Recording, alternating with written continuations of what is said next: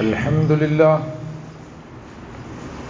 لله الذي هدانا بالكتاب الكريم نحمده ونستعينه ونستغفره ونؤمن به ونتوكل عليه ونعوذ به من شرور أنفسنا من يهد الله فهو المهتدي ومن يضلل فلن تجد له وليا مرشدا أشهد أن لا إله إلا الله وأشهد أن محمدا عبده ورسوله أرسله بالحق بشيرا ونذيرا بين يدي الساعة من يطع الله ورسوله فقد رشد ومن يعصهما فإنه لا يضر إلا نفسه ولا يضر الله شيئا اللهم صل على محمد وعلى آل محمد كما صليت على إبراهيم وعلى آل إبراهيم إنك حميد مجيد اللهم بارك على محمد وعلى آل محمد كما باركت على إبراهيم وعلى آل إبراهيم إنك حميد مجيد أما بعد فإن خير الكلام كلام الله وخير الهدي هدي محمد صلى الله عليه وسلم وشر الأمور محدثاتها وكل بدعة ضلالة أعوذ بالله من الشيطان الرجيم لقد خلقنا الإنسان في أحسن تقويم ثم رددناه أسفل سافلين إلا الذين آمنوا وعملوا الصالحات فلهم أجر غير ممنون فما يكذبك بعد بالدين أليس الله بأحكم الحاكمين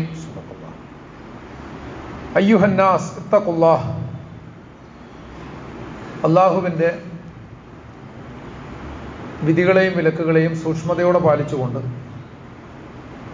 ജീവിതത്തിൽ എല്ലാ കാര്യങ്ങളിലും അവൻ്റെ നിയമങ്ങളെ പ്രമാണമാക്കിക്കൊണ്ട് സൂക്ഷ്മതയോടുകൂടി ജീവിക്കണമെന്ന് ആദ്യമായി വസിയത്ത് ചെയ്യുകയാണ്. അല്ലാഹു സുബ്ഹാനഹു വ തആല നമ്മെല്ലാവരെയും അനുഗ്രഹിക്കുകയും വിജയിപ്പിക്കുകയും ചെയ്യുമാറാകട്ടെ. ഇത് ഹജ്ജ് കാലഘട്ടമാണ്, ദുൽഹജ്ജ് മാസമാണ്. ഇബ്രാഹിം അലൈഹി സ്വലാത്തു വസ്സലാമയുടെ ഒപ്പം തന്നെ മറ്റ് പ്രവാചകന്മാരുടെ ചരിത്രവും സന്ദേശവും ദൗത്യവുമൊക്കെ ഓർമ്മിച്ചെടുക്കുകയും അതിനനുസരിച്ച് ജീവിതത്തെ പാകപ്പെടുത്തുവാനും ശുദ്ധീകരിക്കുവാനും വേണ്ടി പ്രതിജ്ഞ പുതുക്കുകയും ചെയ്യേണ്ട ഒരവസരമാണ്. ഈ സന്ദർഭത്തിൽ നമ്മൾ അത്തരം കാര്യങ്ങൾ കൂടുതൽ പഠിക്കാനും കൂടുതൽ അതേ സംബന്ധിച്ച് ചിന്തിക്കാനും ശ്രമിക്കുക എന്നത് പ്രധാനമാണ്.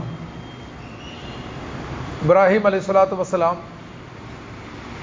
എല്ലാ പ്രവാചകന്മാരെയും പോലെ തന്നെ മനുഷ്യരുടെ വിമോചനത്തിന് വേണ്ടിയാണ് യത്നിച്ചത് എന്ന് നമുക്ക് പറയാം.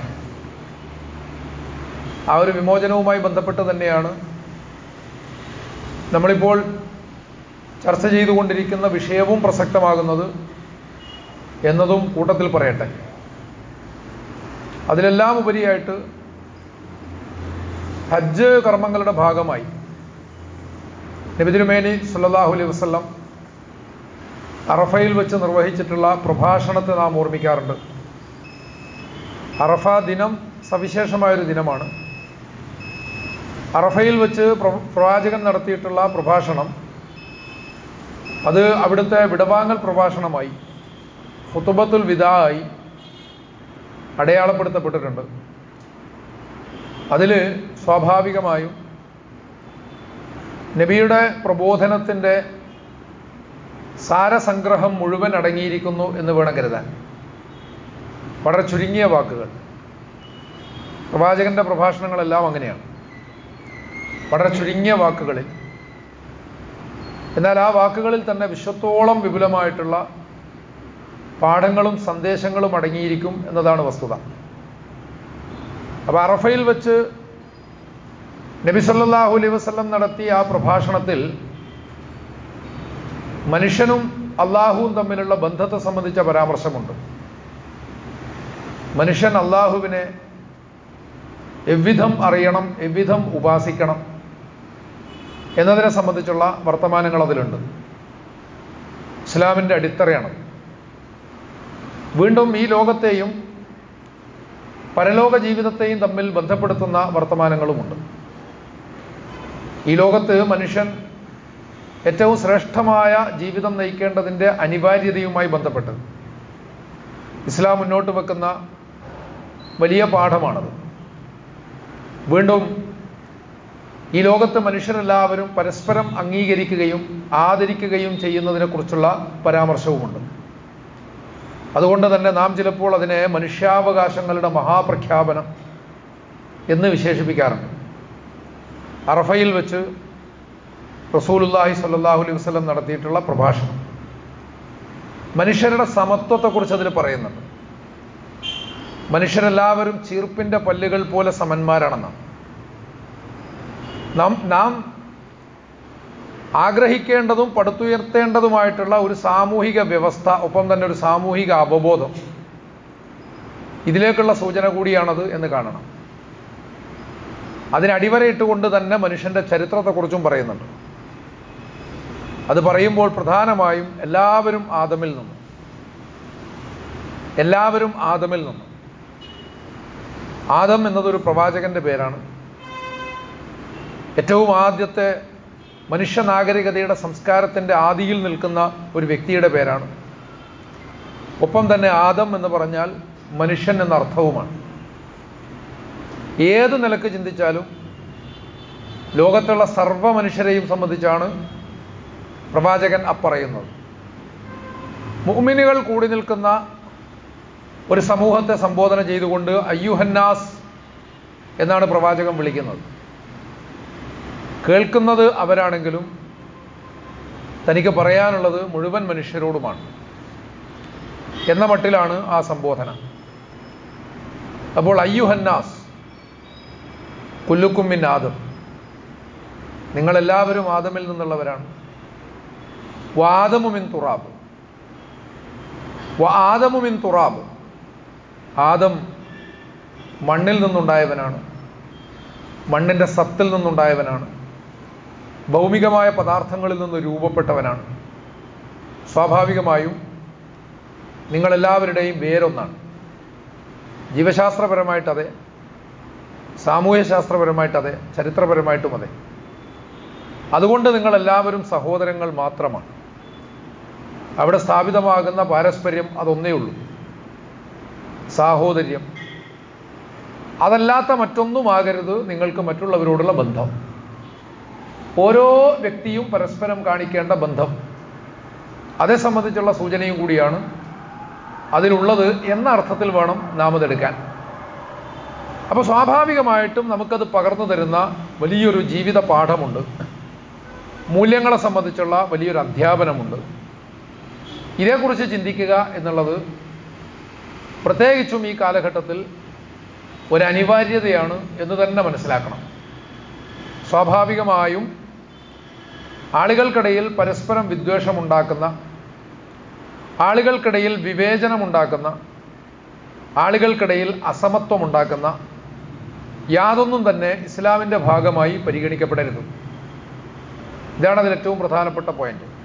ഒരു കാര്യം നമ്മൾ കേൾക്കുമ്പോൾ അതിൻ്റെ വിപരീതത്തെക്കുറിച്ച് കൂടി നമ്മൾ ചിന്തിക്കണം. ഷിർക്ക് ലുൽമാണ് എന്ന് പറയുമ്പോൾ അതിൻ്റെ അർത്ഥം തൗഹീദ് അതിലാണെന്നാണ്. അങ്ങനെയും ചിന്തിക്കണം. ഇന്ന ഷിർക്ക ലുൽമുൻ അലീം, തീർച്ചയായിട്ടും ഷിർക്ക് ഗുരുതരമായ ലുൽമാണ്. സ്വാഭാവികമായും തീർച്ചയായും തൗഹീദ് എന്ന് പറയുന്നത് അതിലിൻ്റെ നീതിയുടെ മറ്റൊരു പേരാണ്. അങ്ങനെ തന്നെ പറയാം പ്രതീകാത്മകമായി. അപ്പോഴിങ്ങനെ മറുഭാഗം കൂടി ചിന്തിക്കുക എന്ന് പറയുന്നത് വളരെ പ്രധാനമാണ്. ഇതിലൊക്കെ അപ്പുറത്ത് ചെന്നിട്ട് ഈ സാഹോദര്യത്തിനും അപ്പുറത്തുള്ള ഒരു സ്ഥാനത്ത് ഖുർആൻ മനുഷ്യരുടെ പരസ്പര ബന്ധത്തെ സ്ഥാപിക്കുന്നുണ്ട്. എല്ലാവരും ഒരേ നഫ്സിൽ നിന്ന് പിറവി കൊണ്ടവർ, എല്ലാവരും ഒരേ നഫ്സിൽ നിന്ന് എന്ന് പറയുമ്പോൾ ആ പിറവി ആദമിൻ്റെ അപ്പുറത്തേക്ക് പോയി. ഇതാണ് മനസ്സിലാക്കേണ്ടത്. മിൻ നഫ്സിൻ വാഹിദ ഫഖലഖ മിൻഹാ സൗജഹ എന്നാണ് പറയുന്നത്. ഒരൊറ്റ നഫ്സിൽ നിന്നാണ് നിങ്ങളെയും അതിൽ നിന്ന് തന്നെയാണ് അതിൻ്റെ ഇണയെയും എന്ന് പറയുമ്പോൾ ആദി മാതാപിതാക്കൾക്കും അപ്പുറം ചെന്ന് നിൽക്കുന്നതാണ് ആ നഫ്സ് എന്ന് തിരിച്ചറിയാൻ സാധിക്കും. അപ്പോൾ ആ ഒരു ആത്മരൂപത്തിൽ നിന്നാണ് എല്ലാവരുടെയും പിറവി എന്ന് പറയുമ്പോൾ ഈ സാഹോദര്യം എന്ന് പറയുന്ന പദവിയും വിട്ടിട്ട് എല്ലാ മനുഷ്യരും ഒന്നാണ് എന്ന സിദ്ധാന്തത്തിലേക്ക് തന്നെ നമ്മൾ ചെന്നെത്തുന്നു എന്ന് മനസ്സിലാക്കേണ്ടതാണ്. ഈ ജീവിത പാഠങ്ങളെക്കുറിച്ചുള്ള ഓർമ്മപ്പെടലും കൂടിയാണ് അറഫ നോമ്പ് എന്ന് കാണണം.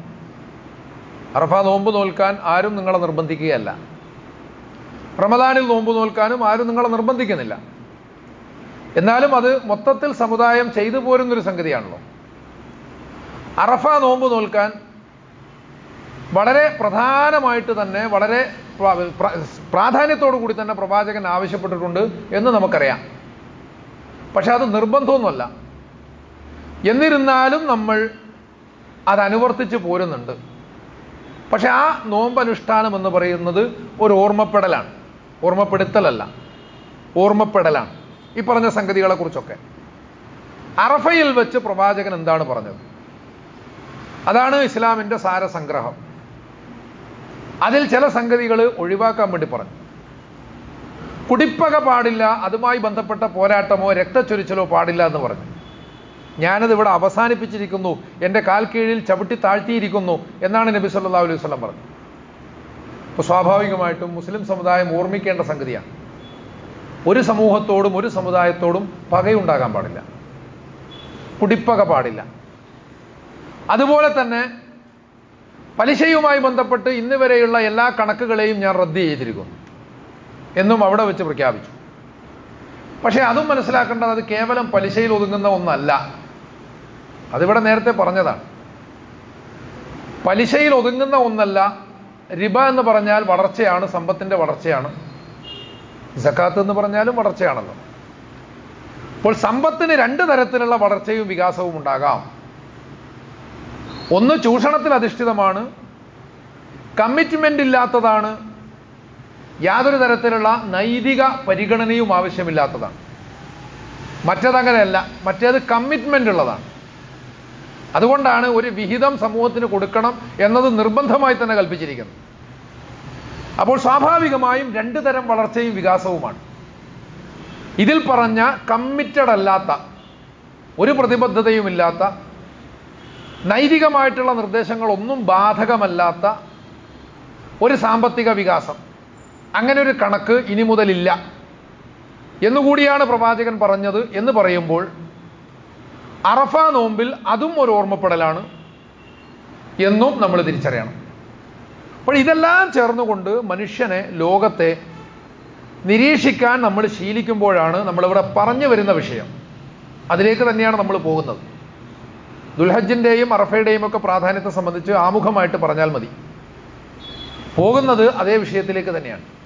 അപ്പോൾ ഇതെല്ലാം ഉൾക്കൊള്ളുമ്പോഴാണ് ഇതിൻ്റെ ഒരു പ്രാധാന്യത്തെ സംബന്ധിച്ച് നമുക്ക് ചിന്തിക്കാൻ സാധിക്കുക.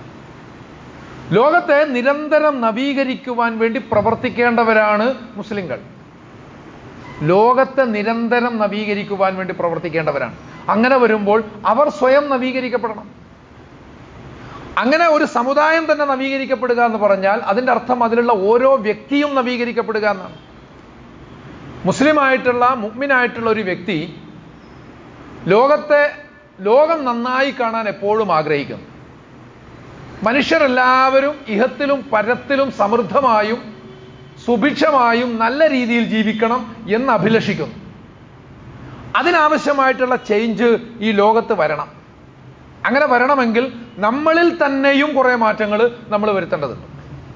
ചില ധാരണകളെ ഒഴിവാക്കണം, ചില ധാരണകളെ പുതുക്കണം, പുതുതായിട്ട് വ്യാഖ്യാനിക്കണം.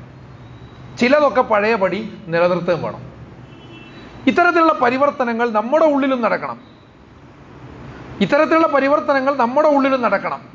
ലോകം എന്താകണമെന്ന് നമ്മൾ ആഗ്രഹിക്കുന്നുവോ അതാകേണ്ടത് ആദ്യം നമ്മളതാണ്, നമ്മൾ തന്നെയാണ്. You must be the change you wish to see in the world. ഇത് ഗാന്ധിജിയുടെ ഒരു എഴുത്താണ്. അദ്ദേഹം പറയുന്നത് ഈ ലോകത്ത് നടപ്പാകണം എന്ന് നിങ്ങൾ ആഗ്രഹിക്കുന്ന മാറ്റം നിങ്ങൾ തന്നെയായിരിക്കണം. ഈ ലോകത്ത് നടപ്പാകണമെന്ന് നിങ്ങൾ ആഗ്രഹിക്കുന്ന മാറ്റം നിങ്ങൾ തന്നെയായിരിക്കണം. അതൊരു വലിയ വചനമാണ് എന്ന് മനസ്സിലാക്കണം. അഖീമു ദൗലത്തൽ ഇസ്ലാമിയ്യത ഫീ ഖുലൂബിക്കും ഖബല അൻ തുഖീമു ദൗലത്തൽ ഇസ്ലാമിയ്യത ഫീ ബിലാദിക്കും എന്ന് ഷെയ്ഖ് ഹസനുൽ ബന്ന പറഞ്ഞതായിട്ട് ഒരു ഉദ്ധരണിയുണ്ട്. നിങ്ങളുടെ മനസ്സിൽ ഒരു ദൗലത്തുൽ ഇസ്ലാമിയ ഉണ്ടാക്കണം. നാട്ടിൽ ആ സാധനം ഉണ്ടാക്കുന്നതിന് മുമ്പ് നീതിനിഷ്ഠമായ ദൈവികമായ മൂല്യങ്ങൾ നിറഞ്ഞു നിൽക്കുന്ന ഒരു പ്രദേശത്തെ നിങ്ങൾ സൃഷ്ടിക്കാൻ ആഗ്രഹിക്കുന്നെങ്കിൽ, പ്രദേശവുമല്ല അതിനപ്പുറം ഒരു ലോകത്തെ നിർമ്മിക്കാൻ നിങ്ങൾ ആഗ്രഹിക്കുന്നുണ്ടെങ്കിൽ, ആദ്യം ചെയ്യേണ്ടത് നിങ്ങളുടെ മനസ്സിൽ അതുണ്ടാവുക എന്നതാണ്. എന്നിട്ട് നിങ്ങളുടെ മനസ്സിൽ നിന്ന്, നിങ്ങളുടെ വർത്തമാനങ്ങളിൽ നിന്ന്, നിങ്ങളുടെ പ്രവർത്തനങ്ങളിൽ നിന്ന് അത് പ്രതിഫലിക്കണം. ആ പ്രതിഫലനം ആളുകൾക്ക് അറിയാനും സാധിക്കണം. നിങ്ങൾ ലോകത്തിന് വെളിച്ചമാണ്. നിങ്ങൾ ലോകത്തിന് വെളിച്ചമാണ്. നിങ്ങളിലൂടെ ജനം അവരുടെ ദൈവത്തെ തിരിച്ചറിയും. നിങ്ങൾ ലോകത്തിന് വെളിച്ചമാണ്. നിങ്ങളിലൂടെ ജനം അവരുടെ ദൈവത്തെ തിരിച്ചറിയും എന്ന് യേശുക്രിസ്തു അപ്പോസ്തലന്മാരോട് പറഞ്ഞതുപോലെ, എന്താണോ ചേഞ്ച്, ആ ചേഞ്ച് നമ്മളായിരിക്കുക എന്ന ഒരു വർത്തമാനം.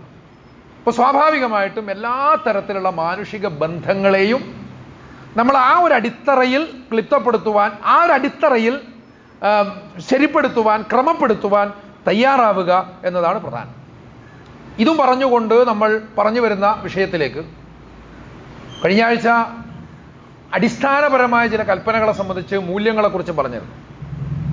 അടിമത്തവുമായി ബന്ധപ്പെട്ടിട്ടായാലും അതുപോലെ ലിംഗനീതിയുമായി ബന്ധപ്പെട്ടിട്ടായാലും ഒക്കെ ഇസ്ലാമിൻ്റെ കാഴ്ചപ്പാടുകളെ ചർച്ച ചെയ്യുമ്പോഴും ചില മൂല്യങ്ങൾ കൽപ്പിക്കപ്പെട്ടിട്ടുള്ളത് പാലിക്കാൻ നമ്മൾ നിർബന്ധിതരാണ്. ഇന്നല്ലാഹ യഅ്മുറുക്കും, അള്ളാഹു നിങ്ങളോട് കൽപ്പിച്ചിരിക്കുന്നു എന്ന് പറഞ്ഞാൽ അത് അതിശക്തമായ കൽപ്പനയാണ്, നിർബന്ധമാണ്. നേരത്തെ സുന്നത്തിനെ സംബന്ധിച്ച് പറയുമ്പോൾ പറഞ്ഞതുപോലെ തന്നെ ഇത്തരം പദങ്ങളൊക്കെ പറയുമ്പോഴും നമ്മൾ അനുഷ്ഠാനപരമായിട്ട് മാത്രമേ ചിന്തിക്കാറുള്ളൂ. അങ്ങനെയല്ല വിശുദ്ധ ഖുർആൻ പറയുന്നത്.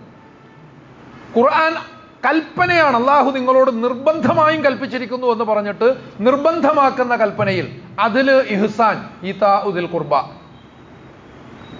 അതിലാണ് സാമൂഹിക നീതിയാണ്, ഇഹ്സാൻ നന്മയാണ്, കരടില്ലാത്ത നന്മയാണ്. അതോടൊപ്പം തന്നെ നിങ്ങളുടെ കുടുംബ ബന്ധങ്ങളുടെ മഹത്വമാണ്. ഇതെല്ലാം തന്നെ അള്ളാഹുവിൻ്റെ കൽപ്പനകളാണ് എന്ന് പറയുന്നു. അതോടൊപ്പം തന്നെ മനുഷ്യരെ ആദരിക്കുവാൻ നമ്മൾ ബാധ്യസ്ഥരാകുന്ന വിധം അള്ളാഹു സകല മനുഷ്യരെയും ആദരിച്ചിരിക്കുന്നു എന്ന് പ്രസ്താവിക്കുകയും ചെയ്തു. വലഖദ് കറംനാ ബനി ആദം, സകല മനുഷ്യരെയും അള്ളാഹു ആദരിച്ചിരിക്കുന്നു എന്ന് പറയുന്നു. അപ്പോൾ നമ്മളും അതുപോലൊരു ആദരവ് എല്ലാ മനുഷ്യരോടും വെച്ച് പുലർത്താൻ ബാധ്യസ്ഥരായിത്തീരുന്നു. ഇതൊക്കെ വെച്ചുകൊണ്ട് വേണം നമ്മൾ ഇസ്ലാമിനെ അറിയാനും അതിനെ നിർവചിക്കുവാനും, അപ്പോഴും പുതിയ നിർവചനങ്ങൾ കണ്ടെത്തുവാനും അത് അവതരിപ്പിക്കുവാനുമുള്ള ധൈര്യമാണ് പ്രധാനം എന്നും ഇവിടെ സൂചിപ്പിച്ചു. നീതിയെയും സ്വാതന്ത്ര്യത്തെയും പറ്റി മനുഷ്യന് ദൈവം നൽകുന്ന വാഗ്ദാനമാണ് ഇസ്ലാം എന്ന ഒരു ഡെഫിനിഷനും ഇവിടെ അവതരിപ്പിച്ചിട്ടുണ്ട്. നീതിയെയും സ്വാതന്ത്ര്യത്തെയും പറ്റി മനുഷ്യന് ദൈവം നൽകുന്ന, അള്ളാഹു നൽകുന്ന വാഗ്ദാനമാണ് യഥാർത്ഥത്തിൽ ഇസ്ലാം. ഈ കാലത്ത് ഇങ്ങനെ ഒന്ന് കണ്ടു നോക്കുക, എന്നിട്ട് ആ നീതിക്ക് വേണ്ടിയും സ്വാതന്ത്ര്യത്തിന് വേണ്ടിയും നിലകൊള്ളുക. നമുക്കത് ആവശ്യമാണെങ്കിൽ നമ്മൾ അതിൻ്റെ ആളുകളായി മാറുകയും ചെയ്യണം. പ്രാർത്ഥനയെ സംബന്ധിച്ച് പറയുമ്പോൾ, മുമ്പൊരിക്കൽ പറയുമ്പോൾ പറഞ്ഞിരുന്നു, ഓരോ പ്രാർത്ഥനയും ദൈവത്തോടുള്ള അർത്ഥന എന്നതോടൊപ്പം തന്നെ നമ്മുടെ മേലുള്ള ചില ബാധ്യതകളുമാണ്. എനിക്ക് അറിവ് തരണമെന്ന് അള്ളാഹുവിനോട് നമ്മൾ തേടുമ്പോൾ പഠിക്കാൻ നമ്മൾ ബാധ്യസ്ഥരാണ്. അല്ലാതെ പഠിക്കാതെ ഒരു മൂലയെ കുത്തിയിരുന്നിട്ട് അറിവ് തരണേ എന്ന് പ്രാർത്ഥിച്ചുകൊണ്ടിരുന്നു കഴിഞ്ഞാൽ അത് ശരിയായൊരു രീതിയല്ല എന്ന് അള്ള തന്നെ പറയുന്നുണ്ടല്ലോ. ഇനി മറ്റൊരു തരത്തിലും കൂടി നമുക്കതിന് കാണാം. നമ്മളൊരു സംഗതി അള്ളാഹുവിനോട് പറയുമ്പോൾ ഒരിക്കലും അള്ളാഹു അത് നേർക്കുനേരെ ഇങ്ങോട്ട് തരികയല്ല ചെയ്യുക. ചിലപ്പോൾ തന്നേക്കാം, അത് വേറെ വിഷയം. എന്നാലും അതെങ്ങനെയാണ് ലഭിക്കുക എന്നതിനെക്കുറിച്ച് ചിന്തിക്കണം. ഉദാഹരണത്തിന് നമ്മൾ അറിവിന് വേണ്ടി തന്നെ പ്രാർത്ഥിക്കുന്നു എന്ന് വെക്കുക. നമ്മൾ പഠിക്കണം എന്നുള്ളത് നമ്മുടെ ബാധ്യത. അതേസമയം അള്ള എന്തെങ്കിലും ഒന്ന് തരണമല്ലോ. അള്ള തരുന്നത് പഠിക്കാനും അറിയാനുമുള്ള സാഹചര്യങ്ങളാണ്, അവസരങ്ങളാണ് അള്ളാഹു സുബ്ഹാനഹു വ തആല നമുക്ക് തരിക. നമ്മൾ നന്മക്ക് വേണ്ടി നമ്മൾ പ്രാർത്ഥിക്കുമ്പോൾ നന്മ വർദ്ധിപ്പിക്കുവാനും നന്മ പ്രവർത്തിക്കുവാനുമുള്ള ധാരാളം അവസരങ്ങളാണ്, തിരഞ്ഞെടുക്കാനുള്ള അവസരങ്ങളാണ് അള്ളാഹു നമുക്ക് തരിക. എന്നെ നന്മയിലാക്കണേ, എന്നെ നല്ല വഴിയിലാക്കണേ എന്നൊക്കെ നമ്മൾ പ്രാർത്ഥിക്കുമ്പോൾ തിരഞ്ഞെടുക്കാനുള്ള അവസരങ്ങളാണ് പടച്ചോൻ നമുക്ക് തരിക. ഒരു സന്ദർഭത്തിൽ നീ ഏത് ഭാഗത്തേക്ക് പോകുന്നു, അപ്പോൾ അവിടെ നന്മയിലേക്കാകുമ്പോൾ നമ്മുടെ നന്മ വർദ്ധിച്ചുകൊണ്ടേയിരിക്കും. ഇതിങ്ങനെ സകലത്തിലും എനിക്ക് ധൈര്യം തരണം എന്ന് പറഞ്ഞാൽ ധൈര്യം പ്രകടിപ്പിക്കുവാനുള്ള അവസരങ്ങളെ അള്ളാഹു തരും. അത് കാണിക്കാൻ വേണ്ടി നമ്മളോട് ആവശ്യപ്പെട്ടിരിക്കുകയാണ്. ഇത് മഗ്ഫിറത്തിന്റെ കാര്യത്തിലാണെങ്കിൽ പോലും പുറത്തു തരണേ എന്ന് അള്ളാഹുവിനോട് പ്രാർത്ഥിക്കുമ്പോൾ നമ്മുടെ തെറ്റുകുറ്റങ്ങൾ പൊറുക്കുക നമ്മൾ സൽക്കർമ്മങ്ങൾ വർദ്ധിപ്പിക്കുമ്പോഴാണ് എന്ന് നബി സല്ലല്ലാഹു അലൈഹി വസല്ലം പഠിപ്പിച്ചിട്ടുണ്ടല്ലോ. സൽക്കർമ്മങ്ങൾ വർദ്ധിപ്പിക്കുമ്പോഴാണ് നമ്മുടെ തെറ്റുകുറ്റങ്ങൾ പൊറുക്കപ്പെടുക. വീണ്ടും നമ്മൾ മനസ്സിലാക്കണം, പൊറുക്കുക എന്ന് പടച്ചതമ്പുരാനോട് നമ്മൾ പ്രാർത്ഥിക്കുമ്പോൾ പൊറുക്കുക എന്നത് മറ്റുള്ളവരോടുള്ള നമ്മുടെ ബാധ്യതയുമായി തീരും. അപ്പോൾ ഈ രീതിയിലൊക്കെയും നമ്മൾ അള്ളാഹുവിനെ കുറിച്ച് ചിന്തിക്കുമ്പോഴെല്ലാം ഈ മനുഷ്യർ, അള്ളാഹുവിൻ്റെ സൃഷ്ടികളായ അള്ളാഹുവിൻ്റെ ഖലീഫമാരായ ഈ മനുഷ്യർ ഇതേ മൂല്യങ്ങളുടെ ഒരു അടിത്തറയിൽ നിന്നുകൊണ്ട് നമ്മുടെ മുമ്പിൽ പ്രത്യക്ഷപ്പെടുക, നമ്മുടെ മുമ്പിൽ വരിക എന്ന് പറയുന്നത് വളരെ പ്രധാനമാണ്. അപ്പോൾ ഇന്നലക്ക് തന്നെയും അതിനെ സംബന്ധിച്ചും ഇഹ്സാനിനെ സംബന്ധിച്ചുമുള്ള കൽപ്പനകളെ നമ്മൾ കാണും. വീണ്ടും വേറൊരു തലത്തിലേക്ക് പോയി കഴിഞ്ഞാൽ മനുഷ്യന്റെ ഫിത്രയെ സംബന്ധിച്ചും ഘടനയെ സംബന്ധിച്ചും അല്ലാഹു സുബ്ഹാനഹു വതആല പറയുന്നുണ്ട്. ഏറ്റവും ഉത്തമമായ ഫിത്രത്തുല്ലാഹില്ലത്തി ഫതറന്നാസ അലൈഹ എന്ന് അല്ലാഹു നമ്മളോട് കൽപ്പിക്കുന്നുണ്ടല്ലോ. അഖിം വജ്ഹക ലിദ്ദീനി ഹനീഫ ഫിത്രത്തുല്ലാഹില്ലത്തി ഫതറന്നാസ അലൈഹ. നിങ്ങൾ അള്ളാഹുവിൻ്റെ ദീനിന് നേരെ തിരിഞ്ഞു നിൽക്കുക. ആ ദീൻ എന്താണ് എന്ന് ചോദിച്ചാൽ അത് ഫിത്രത്തുള്ളയാണ്, അള്ളാഹുവിൻ്റെ ഫിത്രയാണ്. ആ ഫിത്രയിലാണ് ഫതറന്നാസ അലൈഹ മനുഷ്യരെയും അള്ളാഹു സൃഷ്ടിച്ചിട്ടുള്ളത് എന്ന് ഖുർആൻ പറയുമ്പോൾ ആ ഫിത്ര കുല്ലു മൗലൂദിൻ യൂലദു അലൽ ഫിത്ര, കുല്ലു മൗലൂദിൻ യൂലദു അലൽ ഫിത്ര. എല്ലാ ശിശുക്കളും എല്ലാ മനുഷ്യരും പിറന്നു വീഴുന്നത് ഫിത്രയിൽ തന്നെയാണ്. അപ്പൊ ഈ ഫിത്രയുടെ സവിശേഷതകൾ എന്തൊക്കെയാണ്? ഇതും കൂടി ചിന്തിച്ചുകൊണ്ട് വേണം മനുഷ്യരോട് നമ്മൾ ഇടപഴകാൻ. വീണ്ടും അല്ലാഹു സുബ്ഹാനഹു വതആല പറയുന്നത് ലഖദ് ഖലഖനൽ ഇൻസാന ഫീ അഹ്സനി തഖ്വീം. മനുഷ്യരെ നാം ഏറ്റവും ഉന്നതമായ ഘടനയിലാണ് സൃഷ്ടിച്ചിട്ടുള്ളത് എന്നാണ്. മനുഷ്യനെ നാം ഏറ്റവും ഉന്നതമായ ഘടനയിലാണ് സൃഷ്ടിച്ചിട്ടുള്ളത്. ലഖദ് ഖലഖനൽ ഇൻസാന ഫീ അഹ്സനി തഖ്വീം. ഈ പറയുന്ന ഫിത്ര, ഈ പറയുന്ന അഹ്സനു തഖ്വീം, ഇതൊക്കെ ചേർത്തുകൊണ്ട് മനുഷ്യരെ കുറിച്ച് ചിന്തിക്കുമ്പോൾ മനുഷ്യനുണ്ടാകുന്ന അറിവിനോടുള്ള ഒരു ബോധം, അതിനോടുള്ള ആർത്തി, അറിയാനുള്ള ആർത്തി, നമ്മളത് വർദ്ധിപ്പിച്ചെങ്കിൽ മാത്രമേ നമ്മുടെ ഉള്ളിൽ വികസിക്കുകയുള്ളൂ. അറിവുള്ളവർക്ക് അറിവ് വേറെ എവിടെ നിന്ന് കിട്ടുന്നൊന്നുമല്ല, അവരായിട്ട് ഉണ്ടാക്കുന്നതാണ്. ഇതുണ്ടാക്കാൻ നമുക്ക് എല്ലാവർക്കും പറ്റും എന്നും കാണണം. ചെറിയ ചില ഏറ്റക്കുറച്ചിലുകളും അതുപോലെ ചില മേഖലകളിലുള്ള വ്യത്യാസമൊക്കെ മാത്രമേ ഉണ്ടാവുള്ളൂ.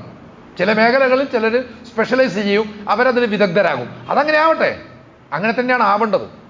പക്ഷെ അതേസമയം സാമാന്യമായി അറിവ് നേടുക എന്ന് പറയുന്നത് എല്ലാവർക്കും പറ്റുന്നതാണ്. കാരണം അത് അവൻ്റെ ഫിത്രയിലുള്ളതാണ്, അവൻ അഹ്സനു തഖ്വീമിലുമാണ്. ഈ അർത്ഥത്തിൽ ചിന്തിക്കുമ്പോൾ വീണ്ടും അവൻ്റെ ഉത്കർഷേച്ഛ, ഉയരാനുള്ള അവൻ്റെ ആഗ്രഹം, അതുകൊണ്ടാണല്ലോ മനുഷ്യൻ പുരോഗമിക്കുന്നത്. കൂടുതൽ ഉയരാനുള്ള അവൻ്റെ ആഗ്രഹം, ഇന്നത്തെ അവസ്ഥ പോരാ ഇനിയും ഉയരണം എന്ന ഒരു ചിന്ത, അതാണ് മനുഷ്യന്റെ നാഗരിക പുരോഗതിയുടെയും സാംസ്കാരിക വികാസത്തിൻ്റെയും ഒക്കെ അടിസ്ഥാനം. ഇതിൻ്റെ തന്നെയും അനിവാര്യ ഭാഗമാണ് സ്വാതന്ത്ര്യവാഞ്ച, സ്വതന്ത്രനായിരിക്കണം എന്ന മനുഷ്യന്റെ ആഗ്രഹം. ഇതെല്ലാം ചേർന്നതാണ് ഈ അഹ്സനു തഖ്വീം. ഇതെല്ലാം ഉൾക്കൊള്ളുന്നതാണ് ഈ ഫിത്ര എന്ന ഒരു തിരിച്ചറിവോടുകൂടി വിഷയങ്ങളെ സമീപിക്കുക എന്നത് പ്രധാനമാണ്. അങ്ങനെ പഠിക്കുമ്പോൾ എല്ലാ മനുഷ്യരെയും സമന്മാരായി കാണുവാനുള്ള ഒരു നിർബന്ധിത അവസ്ഥയിൽ നമ്മൾ ചെന്നെത്തും. അങ്ങനെ എത്തണം. അങ്ങനെ എത്തുമ്പോൾ മാത്രമേ ഇവിടെ ചർച്ച ചെയ്യുന്ന വിഷയം അതിൻ്റെതായ അർത്ഥത്തിൽ നമുക്ക് മനസ്സിലാവുള്ളൂ. ഒരു സമൂഹത്തിൽ നമ്മൾ ജീവിക്കുമ്പോൾ ആ സമൂഹത്തിൻ്റെ അവസ്ഥയുമായി ബന്ധപ്പെട്ടിട്ടുള്ള കർമ്മശാസ്ത്ര വിധികൾ അല്ല അടിസ്ഥാനമെന്ന് മനസ്സിലാക്കണം. അടിസ്ഥാനം ഈ പറയുന്നൊക്കെയാണ് മനുഷ്യരോടുള്ള കാഴ്ചപ്പാട്. ഏത് നിലക്കാണ് ഒരു മനുഷ്യനെ ഉയരത്തിലും മറ്റുള്ളവരെ താഴെയും അള്ളാഹു സ്ഥാപിച്ചിട്ടുള്ളത്? എവിടെയും കാണുന്നില്ല. പ്രവാചകന്മാർ അള്ളാഹുവിൻ്റെ സവിശേഷതയുള്ള അടിമകളാണ്, ദാസന്മാരാണ്. ഇതുപോലെ സ്ഥാനമുള്ള ആളുകൾ ഉണ്ടാവാം. അതൊക്കെയും അവരുടെ പ്രവർത്തനങ്ങൾ, അവരുടെ ജീവിതം, ഇതൊക്കെ കൊണ്ട് കിട്ടുന്നതാണ് പ്രവാചകത്വം ഒഴിച്ച്. അതേസമയം തന്നെ ആ ഒരു പ്രവാചകത്വം എന്നതുകൊണ്ട് മാത്രം ജീവിതത്തിൽ അങ്ങേയറ്റത്തെ സൂക്ഷ്മത പാലിക്കുവാൻ അവർ ബാധ്യസ്ഥരുമാണ്. ഏതെങ്കിലും തരത്തിലുള്ള പിഴവ് നിനക്ക് വന്നാൽ ഇരട്ടി ശിക്ഷ നിനക്കുണ്ടാകും എന്ന് ഖുർആൻ പറയുന്നുണ്ടല്ലോ. അപ്പോൾ ഇത്രമേൽ സൂക്ഷ്മമായിട്ട് ജീവിക്കുവാൻ അവർ ബാധ്യസ്ഥരാണ്. ഇതുപോലെ അങ്ങനെ നേടിയെടുക്കുന്നു എന്നതല്ലാതെ പദവിയിൽ ഏറ്റക്കുറച്ചിലുകൾ എവിടെയാണ് ഉണ്ടാക്കിയിട്ടുള്ളത്? മനുഷ്യർ എന്ന നിലക്ക് ചിന്തിക്കുമ്പോൾ അത് ഉണ്ടാവാതിരിക്കാൻ വേണ്ടി പ്രവാചകൻ സ്വന്തം ജീവിതത്തിൽ തന്നെ ജാഗ്രത പുലർത്തിയിട്ടുണ്ട് എന്നും നമുക്കറിയാലോ. പലപ്പോഴും നബിക്ക് വേണ്ടി ആരെങ്കിലും എന്തെങ്കിലും ചെയ്യുമ്പോൾ നബി സല്ലല്ലാഹു അലൈഹി വസല്ലം അത് തടയാറാണ് പതിവ്. ഞാൻ ചെയ്തോളാം, എനിക്ക് വേണ്ടി നിങ്ങളത് ചെയ്യുമെന്ന് എനിക്കറിയാം, പക്ഷേ ഞാൻ നിങ്ങളെപ്പോലൊരാളാണ്, നിങ്ങളുടെ കൂട്ടത്തിലൊരാളാണ്. ഈ ഒരു വിധാനം സൃഷ്ടിക്കുവാൻ ചിലപ്പോൾ ചിലരുടെ ജീവിത രീതികളോട് പ്രവാചകൻ വിയോജിപ്പ് പ്രകടിപ്പിക്കുന്നത്, എതിർപ്പ് പ്രകടിപ്പിക്കുന്നത്, അവരെ ശാസിക്കുന്നത് ഈ ഒരു വ്യത്യാസം ഉണ്ടാകുന്നതിൻ്റെ പേരിലാണ്. അപ്പോൾ അത്തരത്തിലുള്ള വ്യത്യാസം ഉണ്ടാകരുത്, എല്ലാവരെയും ഒരുപോലെ കാണുക. ആ ഒരു മനസ്സിൽ നിന്നുകൊണ്ട് വേണം വിഷയത്തെ തുടർന്ന് നമ്മൾ സമീപിക്കാൻ. ഒരിക്കൽ കൂടി ഓർമ്മിപ്പിക്കുന്നു, അറഫ അതിൻ്റെ സന്ദേശം മനുഷ്യാവകാശങ്ങളുടെ മഹാപ്രഖ്യാപനമാണ്. അതോടൊപ്പം തന്നെ മനുഷ്യന്റെ ആത്യന്തിക സ്വാതന്ത്ര്യത്തിന് വേണ്ടിയുള്ള ഇബ്രാഹിം അലൈഹി സ്വലാത്തു വസ്സലാമയുടെ പ്രവർത്തനങ്ങളുടെ ഓർമ്മയുമാണ്. അപ്പോൾ ഈ അർത്ഥത്തിൽ അതിനെ സമീപിക്കണം, അതിനെ കാണണം, അതിൽ വ്രതമനുഷ്ഠിക്കണം. അതോടൊപ്പം തന്നെ പൊതുവിൽ ഇത്തരത്തിലുള്ള പാഠങ്ങളൊക്കെയും തിരിച്ചറിയണമെങ്കിൽ നീതിയെയും മാനുഷികതയെയും മനുഷ്യത്വത്തെയും സംബന്ധിച്ചുള്ള ഇസ്ലാമിൻ്റെ താല്പര്യങ്ങളും അധ്യാപനങ്ങളും എന്തൊക്കെയാണ് എന്നറിയുകയും ചെയ്യണം. അല്ലാഹു സുബ്ഹാനഹു വ തആല നമ്മെല്ലാവരെയും ധാരാളമായി അനുഗ്രഹിക്കുകയും വിജയിപ്പിക്കുകയും ചെയ്യുമാറാകട്ടെ.